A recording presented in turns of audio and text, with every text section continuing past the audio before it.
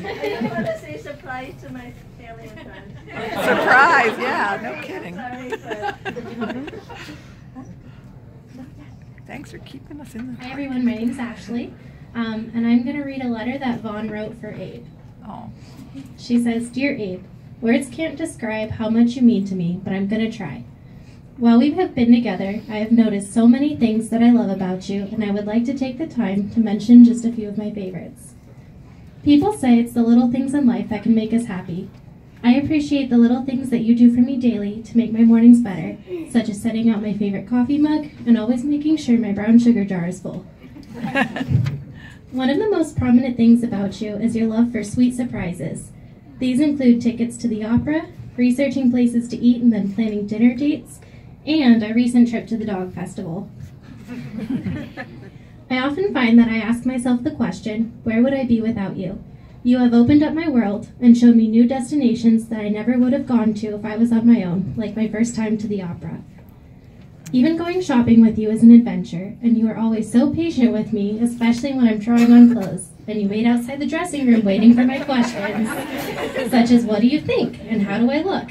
And you always respond, you look fine, babe. Another thing I love about you is your intelligence.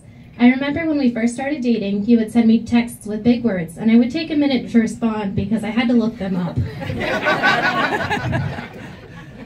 Besides the fact that you are smart, you are also my rock. Even when I have experienced insecurity through my dreams of owning my own business, you have always been there to reassure me that I can make my dreams possible. When things are crazy, you like to tell me to be in the right, and because of you, I am able to pursue my dreams and passion to run a center, even though sometimes I can drive you a little crazy. It is because of you that I'm able to be who I am. You always take the responsibility of worrying about where we are, and I know without a doubt I can always lean on you. It amazes me how positive you are throughout everything we go through. Even though we would be driving to appointments, you would be focused on work, and it amazed me how positive you are through everything. I can't help it, but I am always in love with you. When I first met you, I knew you were a family man from the get-go, through the way you cared for your mom and now your dad. I could never ask for a better husband, friend, and soon-to-be father to our child. And although we are excited to meet Sophia, I already know that you are going to be a great father because of how amazing you are with our fur baby, Phoebe. Like you always say, Phoebe is our firstborn. One of my favorite downtimes with you is our walk, and you always like to tell me that that is your precious thing that we try to do daily. And now we can continue those walks with Sophia as we walk down the green belt. All these things are amazing about you, but there are a few flaws, like picking up your laundry or cleaning up after you cook because you're the chef in this relationship. And last but not least, you are notorious for leaving floss all around the house.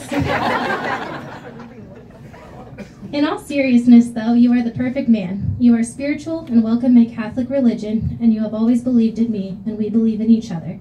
I know that your mom would be looking down smiling on you today. Today you came here to celebrate Sophia, but everyone here is not only celebrating her, but also because our friends and family believe in us. I always love you, but today I choose to love you forever and always, unconditionally. You are my rock and my support. I am so happy to share this day with you, my family, childhood friends, and my Suntree family. I can't wait to look back on all these memories, especially the ones that we are beginning today.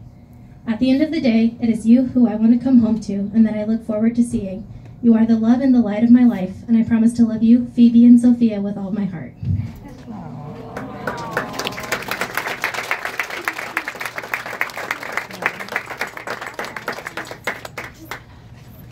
As a preface, I was not afforded the opportunity to write a letter. I knew that she wanted to upstage me, so it was you should just write something short to Sophia. So that's the context.